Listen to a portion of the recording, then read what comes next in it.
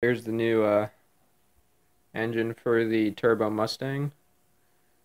It was a crate motor, but then I got the short block secondhand. And yeah, it's got like 500 miles on it.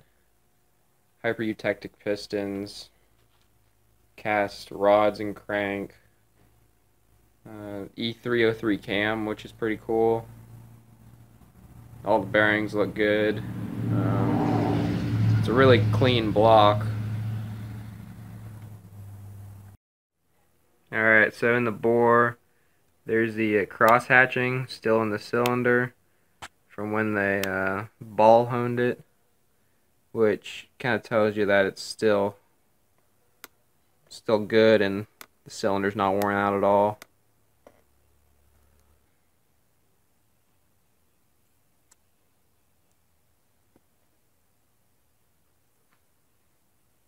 So here's a little plaque that tells you all the information about the engine. Ford Racing Technologies. There's the part number, which would be the crate engine that the block came from, because it did come as a crate engine.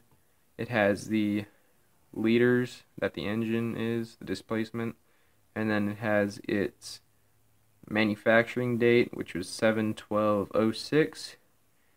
And there's the serial number down at the bottom. Alright, so on the bottom end, everything's just cast crank, cast rods.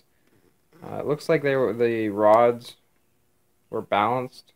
So the engine also came with a Ford Racing E303 cam. Some of the specs on that are the duration, 282 intake and exhaust. Valve lift at 50 thousandths is 220 degrees, so that'll go nice with the turbo Mustang. Make it sound a little better too. Alright guys, so the heads I'm thinking about running are just some GT40s or some GT40Ps. I don't want to go aluminum because I have to pay an arm and a leg for a set of those, and it's not in the budget. So I'm hoping soon to get this engine all dressed with everything and get her slapped back in the turbo Mustang and start ripping her again.